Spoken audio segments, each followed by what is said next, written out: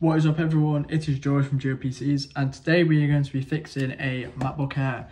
So this originally needed a brand new keyboard, which I've already done, but I found out as turning on the actual machine itself that it needs the fan replacing because it makes a horrible like scratching noise. You can't hear it now, like I'm thinking it.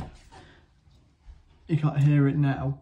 But when you turn it on and you start typing on the keyboard, it's like a horrible, like it's scratching against the plastic. So I'm going to replace it today with the one on this logic board. So I'm going to get that off. So I'm going to change the camera position so you guys can see what I'm doing. And yeah, we'll go from there. So this is the fan here that we're replacing. So the first thing we're going to do is we're going to remove this cable. Just going to pop these two up. There we go. I'm just going to move that to the side over here. So, wherever my screwdriver's disappeared to, I might need to change the end on this, but it should be alright for now. So we've got that there. I'll use this instead. That here is the power for the fan. So I'm just going to lift that up. So that's done. It's a good idea for us to remove this fan anyway, as this cable here needs to be moved underneath this logic board into there and then goes underneath anyway. So what we're going to do is there is 3 screws in this, so we're going to remove this one first. Here. Just pop that to the side. And then we've got this one here. Pop that one to the side there. We do have this one here, which I have previously already removed anyway, so it can come out as is. And we'll put that one there. In fact, what are the size of those two? That's fine. So we've got that removed. Now we don't need to actually remove anything from the logic board. We don't need to move this nor this. We just need to remove this. So this should just pop out now with, let's lift that up there.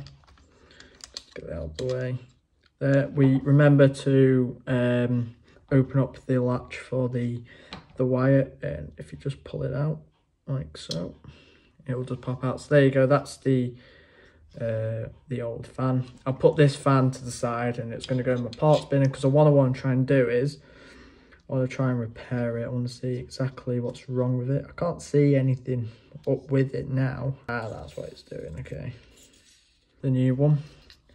So what I'm going to do is what's on here is I need to keep that screw. I'm going to reuse that screw. This cable here, I'm actually going to just kind of pop underneath. You don't have to do this because I've already replaced some parts in this for a customer. So your motherboard will not look like this. I'm going to just put that in that cable management grommet, go underneath there, make sure there's no space for that screw. I just realised there's a wire here and I'm wondering if there isn't enough flex. There's a wire here and that might be the issue actually. What I'm going to do is these two here, you guys can see it, I think it's this cable. I could be wrong, but there is to put back on if not. Just want to flick them off. Sometimes they're quite temperamental. There you go. There's only one way to find out. Yeah, I think it is this cable in it. I might need to. Okay, so there might not be anything wrong. What I'll do is I'll put this new one in anyway, just in case, and I'm going to diagnose this one because it could be something wrong. So what we're going to remove this screw here from the standoff, just so I have a bit of flex in the logic board to pull it out and through. And what I'll do is as well, I'll remove this one too for extra measures, as it will loosen up the logic board. I'm trying to figure out where it is now. There we go. I think it could be this that might be causing the problem, so I've got that there. What I'm going to do is I could probably because that's going to need to go back in there anyway, isn't it? Remove that, pull it in through here. I'm going to also remove this one here. Show you guys. Remove this one here. Flex this board upwards so I can pull it underneath the motherboard itself.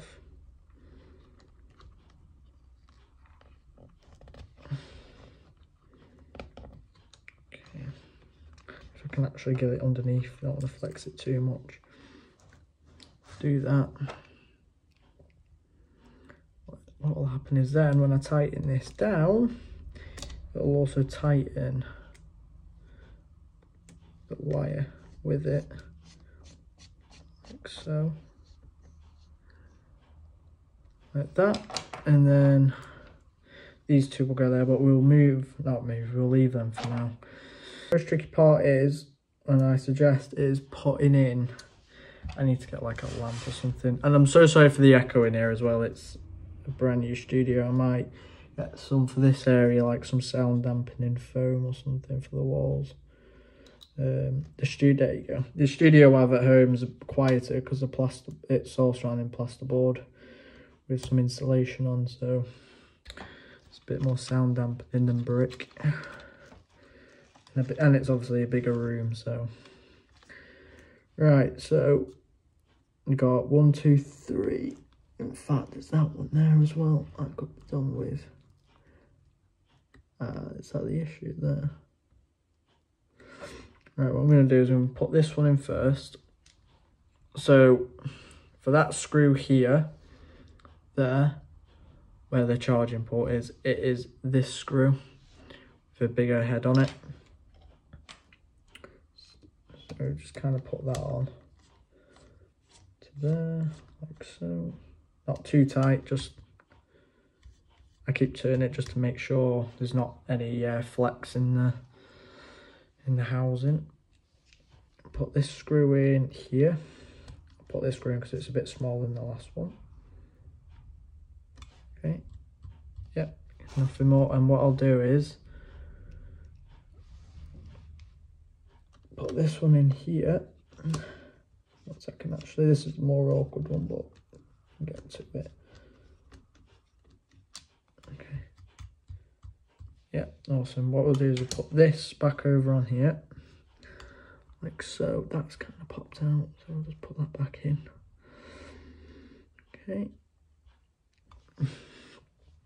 And then this cable over here, we will move. As you can tell, it's not actually directly under the motherboard now, like it was before. So this is the bigger wire, so what I'll do is I'll swap these around actually, because that one's going to go there and that one's going to go there. So longer wire is the furthest port, or the furthest aerial.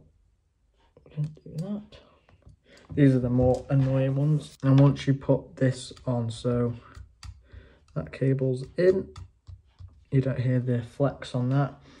What I'm going to do is, just to make sure I can actually close it, sometimes you can't close it. Yep, you can close it. So what I'm going to do is now I'm going to put this back on. So the elbow, which is the L, goes on this logic board, and it should just click down, and then this one here, which will send power to this main logic board where all the parts are.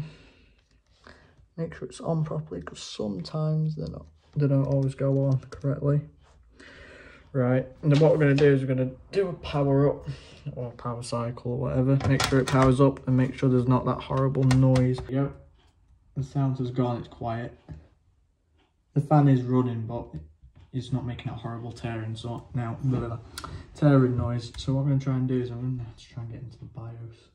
In fact, I'll stick a new thing on it, because problem with Apple is when you start changing parts, the motherboard detects it and decides to well, get rid of everything. That's how you replace the fan on the logic board. This one does sound a bit more. What it was doing is when you put pressure on that, and you start to turn it, that noise, that's the noise it was making. And I don't think it was the fan. I actually think, oh no, it is the fan. There's a bit of a, there's a slight crack in one of the fins. That's what, okay, it was the fan. I've just only seen that now. So it didn't help underneath the motherboard, the antenna cables were running through it. So it didn't have that spacing for flexing. So it was basically hitting that straight away. So when you start typing on it, it makes that noise. But what I'll do is I'm going to try and fix that fan because it's going to be useful for another build or repair in a computer, because it still powers up, it still spins. I might be able to get one of them, maybe. Might just be able to get new ones, but you see, if I was to move this, it still runs fine. It's just when you start putting pressure on it, it does that. So I'm going to have a look into that, might be able to source one of them out for like £2 because they're only plastic fins and blades. So I'll have a look at that, but that'll be good for parts, you see, so I'm going to keep that. But if you were looking at a quick repair for your fan, that is how you disconnect all the screws and cables. So yeah, it's a delicate process, and just remember, if you're swapping out your MacBook with a new logic board and you put your SSD on it, you think your data's going to be on it, it's not, because that's Apple for you. The system or computer picks it up and decides to not sort it out. But yeah, I'm going to sort out the rest of this MacBook, how the customer wants, and we'll get it back to him. So thank you everyone for watching, and I'll see you in the next video of whatever I make. See you later everyone.